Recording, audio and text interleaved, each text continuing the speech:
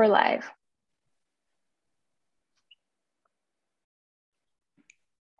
Dr. Suntor. Welcome to Unremarkable Labs. One of our excellent second-year residents, Julie England, is going to present us a case today for discussion. We have also have Nikayla on to help with the discussion, and the current leader of Unremarkable Labs, Natasha Mera. Excited for Julie's case. Let's get started. All right, so let's just do the lab box first, Natasha. So this is a 35-year-old female who presents with concern for a seizure. Well, we have abnormalities. Thought you might like it, Dr. Centaur. This is actually quite excellent. This is quite excellent. So there's a couple ways we could do this. I can just tell you what I think, or we can let Nikayla decide what she thinks, and then I can critique it. Which way do you want to do it, Nikayla? I can start off, and I guess you could jump in wherever. Well, why don't you start, and then I'll give commentary afterwards. Yeah. Well, just looking at the labs, first off with that BMP, the potassium is pretty low at 1.7. Chloride's a little elevated, and you have a low bicarb. Other than that, your BUN creatinine look pretty normal. Glucose is relatively within normal limits. You've got an elevated white count, and hemoglobin and hematocrit look pretty okay, and platelets are fine. So kind of, let's see. I mean, off the first bat, I can't really piece together anything unifying kind of for this potassium and low potassium and the high chloride. I mean, so this actually is something that strikes me as I have an idea of what could be going on. So the first thing that I always look at is the anion gap, especially when someone has low bicarb. And if I calculate it right, it's 13. Mm-hmm. So unless the patient had an extraordinarily low albumin, this is probably a normal gap acidosis. A lot of people call it a non-gap acidosis, but they actually have a gap. It's just a normal gap. So technically, it's a normal gap acidosis. So we don't know for sure that she has an acidosis because we don't have a VBG or an ABG, but in my experience, if it's not a metabolic acidosis, it would have to be compensation for respiratory alkalosis. You really can't get you're not going to get your bicarb that low if someone has respiratory alkalosis. She just had a seizure, and it'd be interesting to know when these labs are done, because you often get a lactic acidosis right after a seizure. So hopefully these labs are more than an hour afterwards, because the lactate stays up for about an hour. Yeah, I would say they were more than an hour. Yeah. She had the seizure like at home, and then she came into the ER. So. Right. So how do we approach a normal gap acidosis? We have to decide, are they losing bicarb, or are they unable to buffer the acid in the daily diet? As I discussed with my team today, discussing a case, the daily acid that we have to buffer is approximately 1 milliequivalent per kilogram per day. So how do we buffer that? It's part phosphates, and that's pretty standard. That's what we call titratable acids, but we can't really do much about that. And that's buffering, but that's not how the body is making adjustments. The body makes adjustments with non-titratable acid or ammonium. The ammonium comes from the proximal tubule where glutamine goes to glutarate. It produces ammonia, and as soon as it gets in the proximal tubule, it gets protonated and becomes ammonium. That ammonium goes from the proximal tubule, and at the sodium potassium 2-chloride cotransporter, our favorite place where loop diuretics work, it's a small cation, so it goes into the interstitium as part of the countercurrent mechanism and goes back to ammonia, goes back to NH3. Then by passive diffusion, it goes from the interstitium into the distal tubule. Now, the distal tubule acidifies the urine, and therefore this is a great buffer system because you have microequivalents of acid producing milliequivalents of ammonium. That's why our urine smells the way it does, is the ammonium. So what could go wrong? Well, if you had really chronic kidney disease, you might not make enough ammonia, but this patient has a creatinine of 1, so it's not chronic kidney disease. You could have a proximal RTA. Not too many people have proximal RTAs with bicarbs this low. That can cause a hypokalemia. We were talking today about the possibility of Fanconi syndrome. Is this a patient who's on tenofovir, for example? Tenofovir can cause a Fanconi syndrome. Or is this patient taking acetazolamide because she was going to go hiking in the mountains? Or she was on acetazolamide or on a acetazolamide-like drug because she has glaucoma.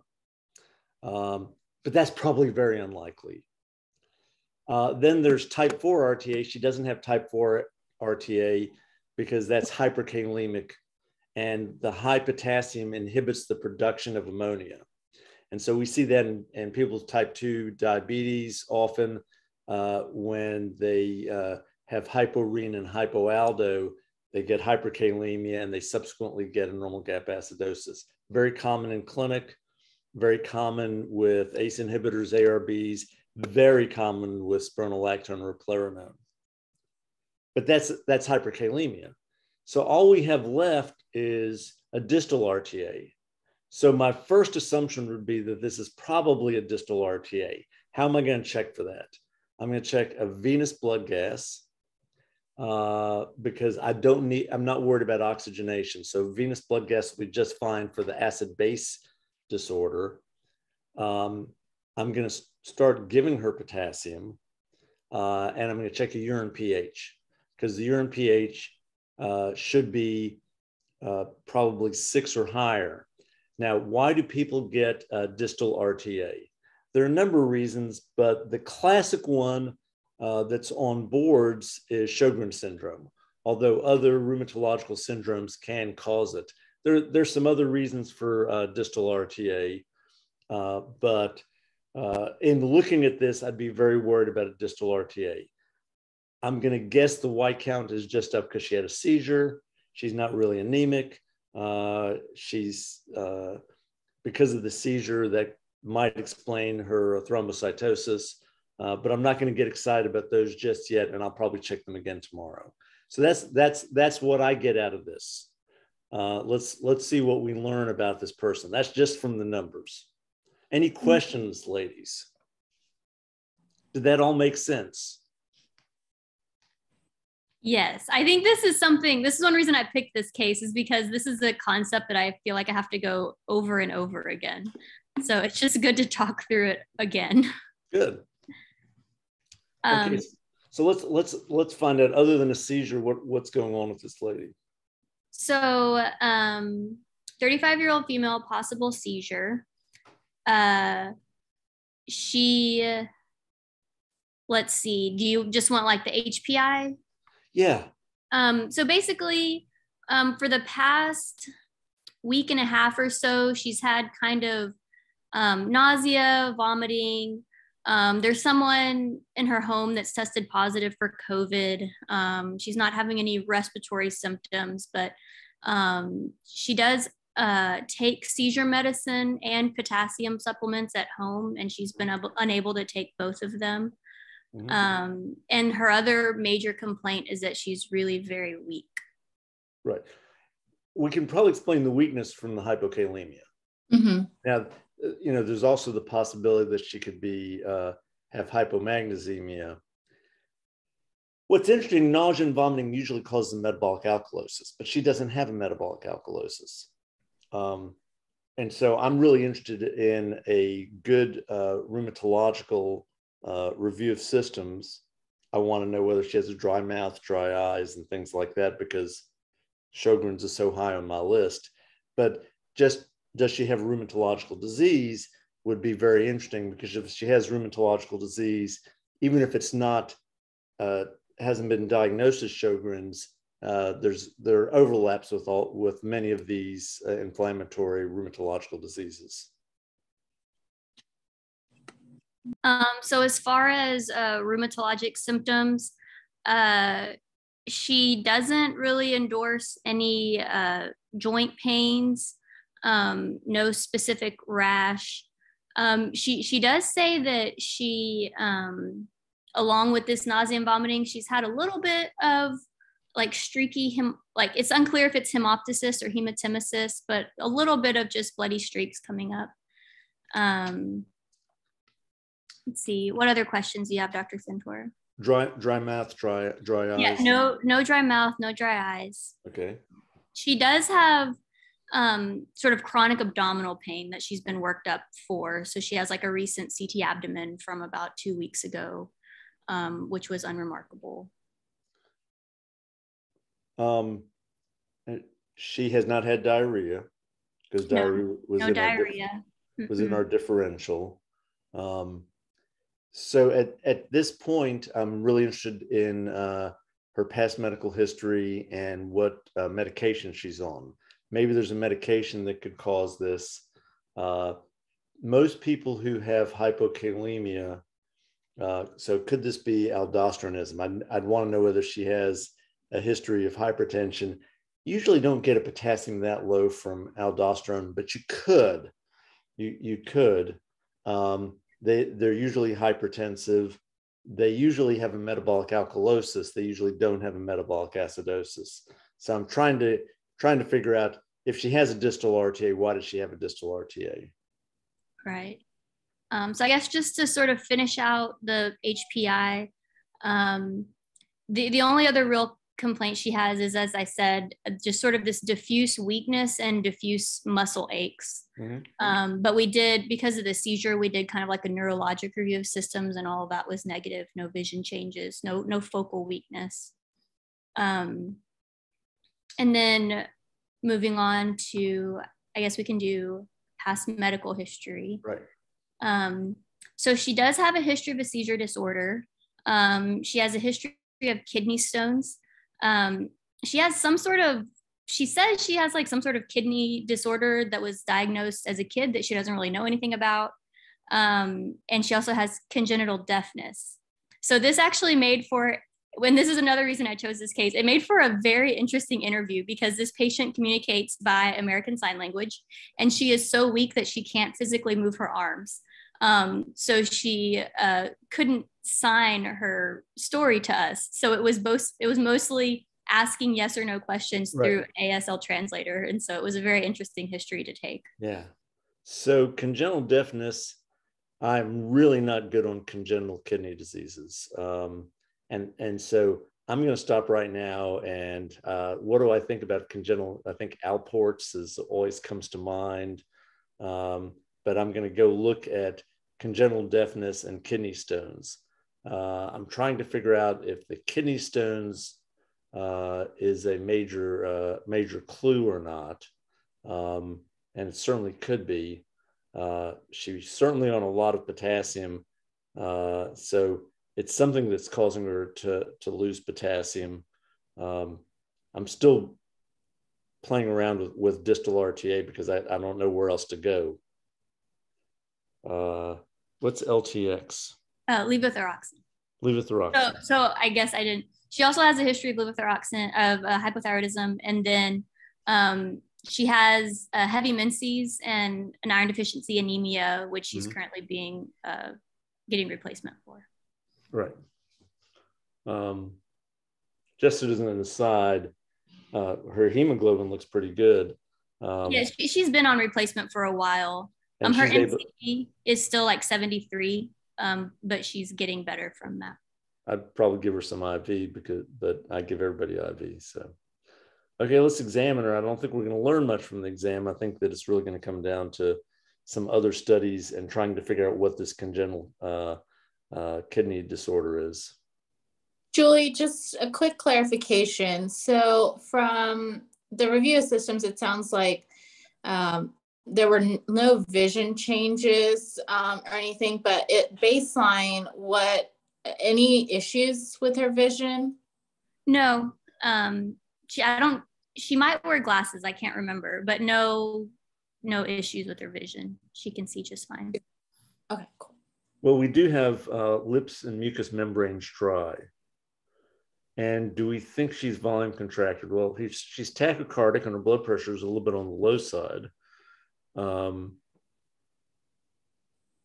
And so it may be that she's really dry. It could also be that this is a clue to Sjogren's, which I'm obsessed with, as you can tell right now, because I'm trying to think of what other situations are going to do anything other than distal RTA. I can't get away from distal RTA right now because I don't know what else is going to cause this.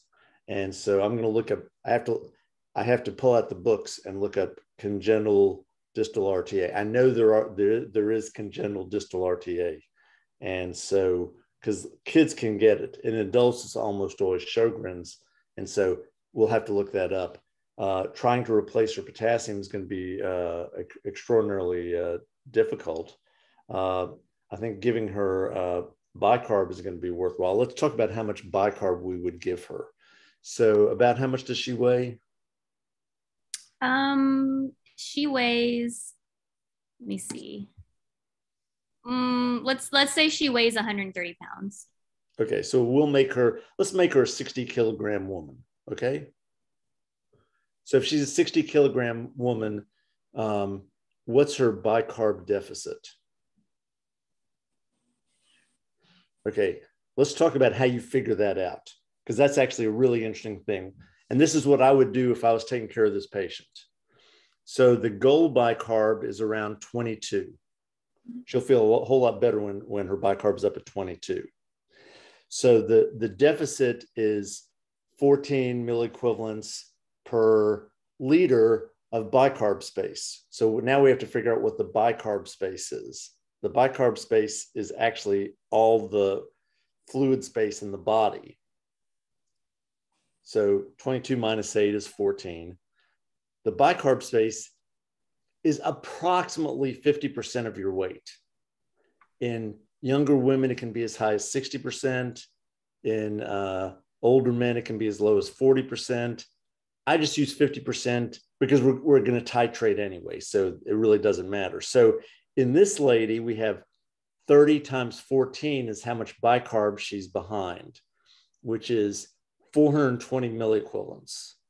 Now, how are we going to give her bicarb? So does anybody know how to give bicarb? Scholl solution, bicarb tab. That's really slow. From what I remember, this lady's weak. This lady needs bicarb right now. That's the fluid she needs is bicarb. you can build your own fluid bag. I know at the VA through pharmacy, you can put in however many milliequivalents you want.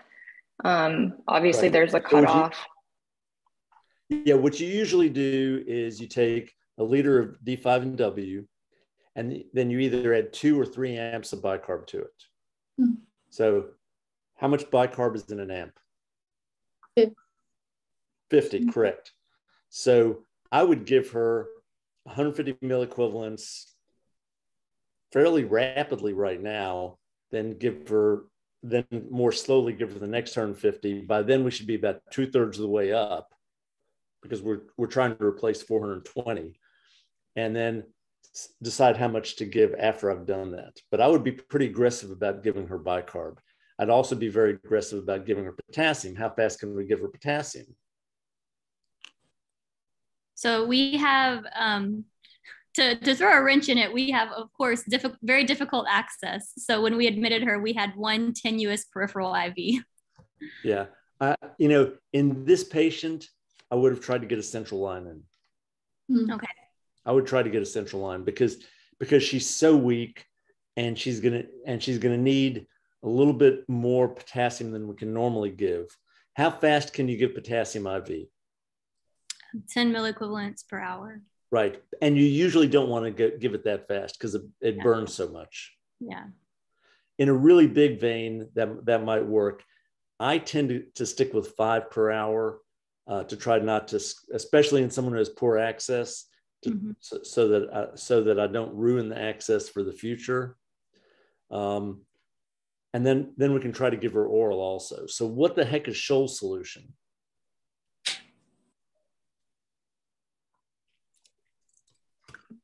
And why does it work? I just know it's also called Bicitra. That might be a clue. That's the, I think. I don't know actually what the composition of Scholl solution is. It's just my go-to. Sodium citrate. It's sodium citrate. And I think Bicitra is some sodium and some potassium citrate. I'd have to look it up. Here's the really cool thing. It's 1 milliequivalent per cc. Mm-hmm. So if you give someone 30 cc's of Scholl solution, you've given them 30 milliequivalents of potassium, and it's well absorbed. So we're going to actually get the potassium in faster if we can give it orally while we're giving the IV. I'm still giving the IV, but I'm for the bicarb, but I'm still going to give that. And certainly I'm going to give oral potassium also, but she's probably continuing to lose potassium. What about giving her sodium bicarb tablets? So let's say we give her 650 milligrams of sodium bicarb. How much bicarbonate is there? Nobody knows the answer to this question.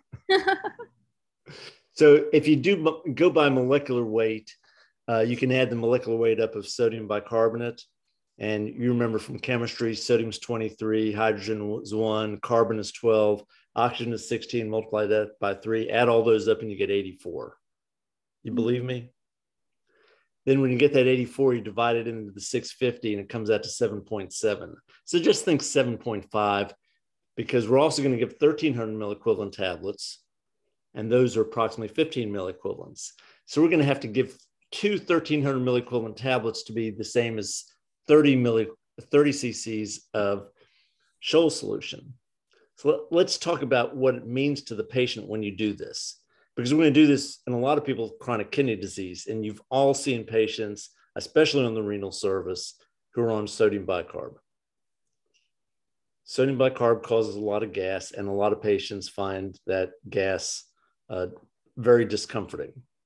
On the other hand, Scholl solution or sodium bicitra tastes horrible. So it's a liquid, and if you think of concentrated lime juice with a salt shaker added to it, that's what Scholl solution tastes like. It has that citrusy taste because of sodium citrate, and then it has a salt taste because of the sodium. And it's really not very pleasant at all. So we use them both. The nephrologists seem to prefer to give sodium bicarbonate tablets. I think it's because it's easier for the patient than taking home huge bottles of sodium citrate. And the patients complain more about the taste than anything else.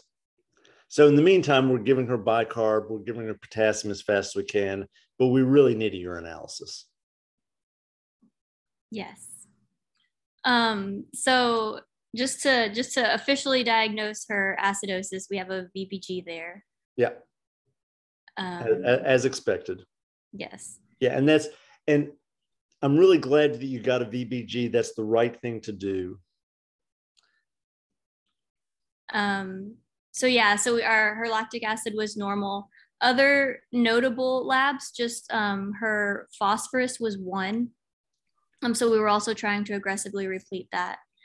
And then her urine studies are down below, Dr. Centaur. The one you asked for, the urine pH is 6. Yeah. And in this situation, this urine pH should be 5. So this really does suggest a distal RTA of some type. So now we have to go to the books and find out whether or not that's related to her congenital condition or not, or is this something new? I also like the fact that you have a urine potassium and a urine sodium. Her kidneys are responding appropriately, trying to conserve potassium. The urine potassium is much lower than the urine sodium. So this is not an aldo problem. If it was an aldo problem, she'd be if you give someone a lot of aldo, you lose potassium. So the urine potassium would be higher than urine sodium. So we know it's not an aldosterone problem. I think it's very interesting that she's hyperkalemic. Well, she's not really. I was going to say hypercalcemic. Correction, hypercalcemic. But with that albumin, she's not really hypercalcemic. Her phosphate is 1.0. That makes me think of Fanconi syndrome, because you do get phosphaturia with Fanconi syndrome. That's very dangerous to have phosphate of 1.0. This could just be from her nausea and vomiting, but you have to be very aggressive at trying to treat that phosphate, because that can kill you. The fact that her MAG is normal means that it's not one of those, it's not like Bartter syndrome or something like that, but all those cause metabolic alkalosis. So what I'm doing now is I think she does have a distal RTA. The question is this an acquired distal RTA, or is this a long-standing distal RTA that they're having a hard time treating? If it is long-term, I'm surprised that well, I guess they're using potassium citrate to try to keep it under control. Maybe she finds those medications difficult to take and doesn't take them with great adherence. And I'm sure that if she's had this since she was a kid, that it would be fairly annoying to have to take these medicines all the time. So I wouldn't be surprised if that was a problem. So teach us something. What does she actually have? So yes, Dr. Centaur, we repleted her potassium. We gave her bicarb, probably not as elegantly as you just described. But it was, to me, one of the big learning points in this case was, like, when we saw her in the ER, she was like almost paralyzed. Like, she could not lift her limbs up off the bed and then by the time we got her up to the floor, her potassium had come up to about 2.7. And I walked by her room and she was sitting there with one of her arms over her head. And so it was just this like incredibly drastic change once we got her potassium up to even just, upper 2s. So that was a big learning point for me. And then we got genetics involved, and she actually has a distal RTA due to genetic mutations in ATP6V1B1 and ATP6V0A4 genes. So her, this is where a little bit of the question mark comes in. They think that her congenital deafness is related, but it's a little bit unclear. And her kidney stones are related. And it has to do with how her RTA works, but basically,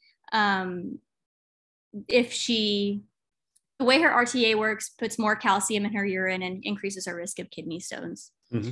And so so we got her. Interestingly, our hospital does not have potassium citrate, so we kind of had to make do with the potassium chloride.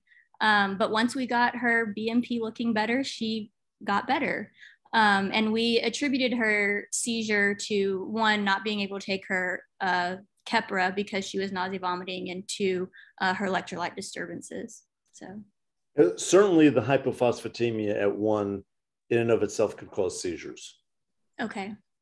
That's one of the risks of that. let's flesh this out. So distal RTA is one of the three ways that severe hypokalemia presents with quadriparesis. And for distal RTA, it's sort of a classic that they come in with they can come with quadriparesis or almost quadriparesis. So there's three possibilities someone has severe hypokalemia and enough to get quadriparesis. One is that they have acidosis, and that's virtually always a distal RTA of some kind. The next is they have alkalosis, and I actually had a patient about 15 years ago who came in with an aldo tumor that we were finally able to remove, and he came in with quadriparesis with alkalosis.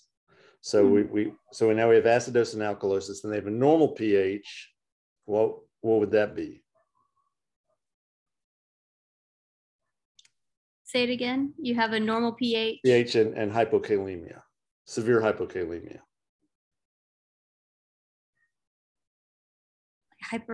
Hyperaldosteronism? No, that's hypokalemia. That's a metabolic alkalosis. It's hypokalemic periodic paralysis. Oh. Often triggered by hyperthyroidism, but not always. Seen more often in the Far East, although there's quite a bit from Mexico also. So those three could all present with quadriparesis. Those are the hypokalemic versions of quadriparesis. My guess is the phosphate has something to do with this mutation, that she also needs to take more phosphate than most people. But knowing nothing about that mutation, I would have to talk to the genetics people to find out. It's not surprising. There's something similar, and I don't know what it is, between the genetics of the kidney and the ear, because there are quite a few genetic kidney diseases that also have deafness with them. But that's as much as I can tell you. The congenital deafness was a huge clue that this was some kind of a genetic disorder. As much as I tried to make it Sjogren syndrome. I think the connection between the kidney and the ear, if I remember correctly, it has to do with the basement membrane. It's the same type of like collagen. Okay, I'll buy that. Thank you. That's really good. Yeah, so I think that's about all I can say. But that was more than I could say. I know that that's something I need to ask somebody, because I don't need to remember that. That one I don't need to remember. I just need to remember that I could ask somebody. So now that we've gone over this, and that was a beautiful presentation, I want each of our three second-year residents to tell me the two most important things they think they learned from this discussion. So we're going to let Nikila go first. I think the biggest thing I learned out of this case definitely is the bicarb replacement, because I think when we replace bicarb in the hospital, it's just kind of, we start at like 30 TID of troll solution, and if it's not working, you bump it up to 45. And so it's just kind of like a lot of guesswork. And so the calculation and how you actually figure out how much is your deficit, that was something that I found really helpful. And I think just overall talking through the different types of RTAs and the difference between a type 4 being hyperkalemic versus like the proximal and distal being more on the hypokalemic side, and kind of going over the few causes of each of the different types of RTAs. Natasha, what did you get out of this? So this is something I've probably learned for the third time now, but the association between distal RTAs and Sjogren's syndrome, um, it's not something that I've committed. So hopefully third time's the charm. And then I agree with Nikila about the bicarb calculation. Um, and then I didn't realize that sodium bicarb tabs cause GI upset either. That's kind of important from a patient adherence perspective. Well, they cause gas because as soon as you break down sodium bicarb, you produce CO2. So you have all the CO2 in Makes your GI sense. tract. Yeah. You just have to ask them. Some people like it, and some people it doesn't bother, and some people it really bothers. Julie, so it was your patient. What did you get out of this discussion? So I have to say, after having this discussion, I probably would have repleted her electrolytes a little bit differently. Like I didn't calculate her bicarb deficit. So having that in my tool belt, I think basically what we did was we just tried to get as much bicarb and potassium in her as fast as we could. And so, sure. So and there's nothing wrong with that. I think what's interesting is how profound her bicarb deficit was. And so what the calculation did is it told you it's going to take a lot of bicarb. Right. It's going to take a lot of bicarb. The other thing that you demonstrated so well is how surprised you were about the tipping point of hypokalemia. It's like the patient that I saw who had an aldosterone adenoma. He was working in the fields one day, and the next day he was quadriparetic. And they gave him potassium, and by the time I saw him, he was no longer quadriparetic. Mm-hmm. But he'd been hypertensive for a long time. And it was interesting, nobody had ever diagnosed him, but he'd been on spironolactone for a number of years. He was an undocumented worker, and for some reason, he was no longer on spironolactone when he came in. But fortunately, we were able to get him surgery so that he'd go back and work in the fields. Yes. And that was a big, like when I saw this patient, that was a big learning point for me I knew hypokalemia could cause like muscle weakness and muscle pains, but to see it to that severity and then to see it reverse so quickly with repletion was just like really profound to see in person. And then Dr. Centor, from our discussion, probably, I guess one of the big learning points for me, like learning, RTA, proximal and distal RTAs from a medical school standpoint, I guess we really focused more on the congenital sides of them. And so when I think distal and proximal RTAs in my mind, I'm like, oh, that's just a bunch of congenital stuff that I don't know anything about. But in preparing for this talk, I learned about the association with Sjogren's syndrome and all these other reasons for acquired RTAs. And so that was a big learning point for me, is thinking of those things in an acquired setting. Yeah. If I'm right, myeloma can cause proximal RTA. Yes. Yeah. I learned that when I was preparing for this talk. Yeah. So the myeloma proximal RTA is not a Fanconi syndrome.